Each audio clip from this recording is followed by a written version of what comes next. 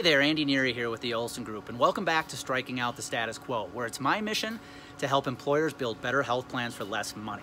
All right, it's Thursday, July 25th. We're a little over 5 months away from the end of the year, and most likely a little over 5 months away from your next health insurance renewal.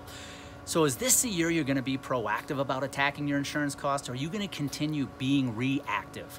And how do you tell the difference? Well, there's three key areas I think separate the proactive in businesses from the reactive businesses. Number one, if you're proactive, you're already working the 2020 game plan right now. You already have the renewal strategy in place well before you get your renewal numbers.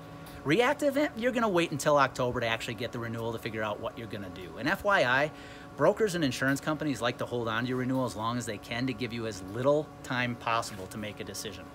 Number two, if you're proactive, you're looking for ways to improve the health insurance coverage for your employees right now. If you're reactive, you're already thinking about some of the out-of-pocket and deductible increases you might have to pass along, or how much money or more money you're going to have to ask employees to pay and contribute to the plan. Number three, if you're proactive, you're trying to figure out how you're going to actually reduce your health insurance costs next year.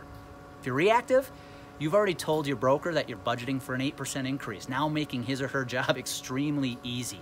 So what are you? Are you proactive or are you reactive? Because the choice is yours, and you're gonna be in one of two places next year. You're either gonna be looking up, frustrated about, again, facing another insurance increase, or you're gonna be looking back and celebrating the amazing things you've done with your health plan. So I hope you choose to be proactive, and I hope you choose to attack your insurance costs by building better health plans. Until next time, bear down, focus on the target, and strike out the status quo.